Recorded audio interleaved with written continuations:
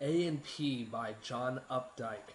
I think this is the perfect way to kick off this class because this is just a sort of a fun, goofy, language-oriented little story that, in its own sort of simplicity, raises many of the issues that are big for America. The whole entire idea of being progressive versus being conservative, the idea of the youth versus the older, propriety, our Puritan background juxtaposed against sort of the new sort of liberalism.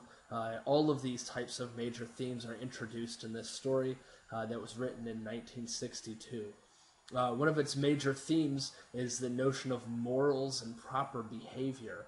How do we conduct ourselves as people in the world? This story brings that up right from the very beginning in the way that our main character talks about girls, which is something to consider. But then also the way the girls in the story act and sort of the ultimate thing that our main character Sammy does in the story, in which he quits his job, in some sort of act of heroism to try to impress these girls, though ultimately it leads to nothing. So the story, is sort of a case of teenage chivalry in many ways. Some of the big questions, and one thing that we're going to be working on a lot with these lectures and things that you want to think about when you are reading these stories, is that sometimes I'll be posing questions, and it's just going to be your job to sort of consider them on your own time and mull them over and debate them. One thing in literature is that you want to constantly be considering what things mean and not necessarily always take my word for everything. So one thing you want to consider in regards to this story is what the girls are doing. They're in a grocery store, somewhat scantily dressed. So you have to ask yourself, should the girls have been dressed like this? It's a large moral consideration and something that, even though the story is 50 plus years old, still holds true now. If you saw people, teenage girls wandering around a grocery store today wearing swimsuits and no shoes, would that be an appropriate act, or would it be something worthy of scorn? And another question to ask is, should our narrator have quit his job? Obviously, this got him into some degree of trouble. It's not ever going to be a good thing to quit a job, but should he have done it? If he felt, a moral need to stand up for these girls, if he didn't like the way his manager was talking to them, should he have done what he felt was ethically right and quit his job? Another big question is, you do have to ask, is Sammy a hero or is he an idiot? Because he's kind of both.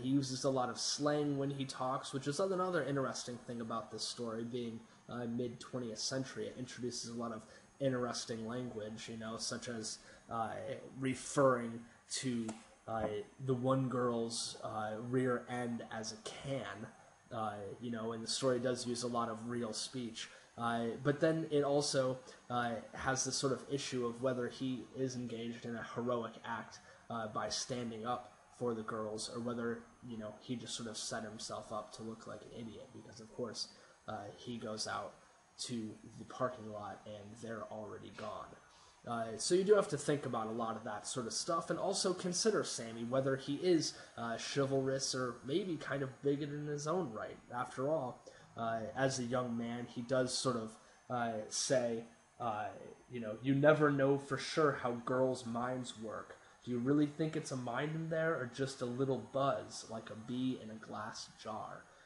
Which, of course, is questionable. The story also stands out for its era, because he talks about A&P, which is a grocery store they don't have anymore.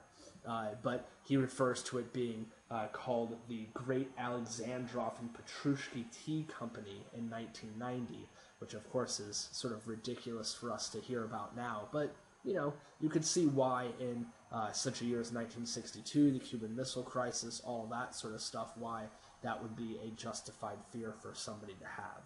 Also, you have to ask whether the girls are given some sort of forgiveness for their behavior and their attire, considering the fact that they weren't there just to hang out. They were there to get something in particular, herring smacks, for one of their mothers.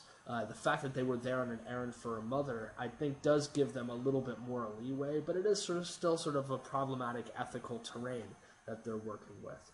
The story also does raise some sort of feminist issues, such as the idea of women's liberation. Should they be allowed to dress as they please, and should they have this manager, this man, come up and chastise them for their behavior? Is that something that's fair?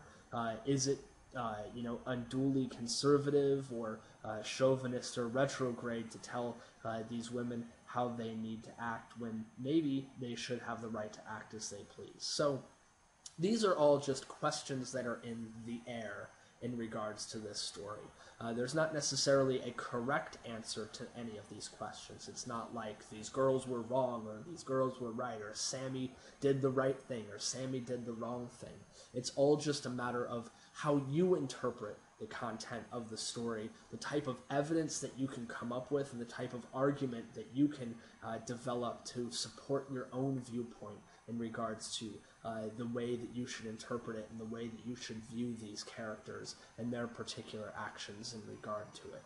But ultimately, the story is sort of an interesting little mid-century time capsule for us to look at an instance of a young man trying to do what he thought was right and maybe, in fact, did it for no reason whatsoever. Of course, there is that big question of what are we supposed to make of the ending of the story, where it just says about Lengel, his face was dark gray and his back stiff, as if he just had an injection of iron, and my stomach kind of fell as I felt how hard the world was going to be to me hereafter.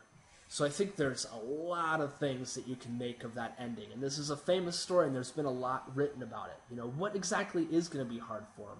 Is it just the fact that he quit his job that's going to be hard for him? Yeah, maybe in the short term, but maybe also the idea of doing a truly romantic act, the idea of doing something, on a whim. That if Sammy does continue to do things on a whim like this, man, his future is going to be pretty hard for him. So these are all issues for you to consider about this story and to sort of mull and just try to enjoy it.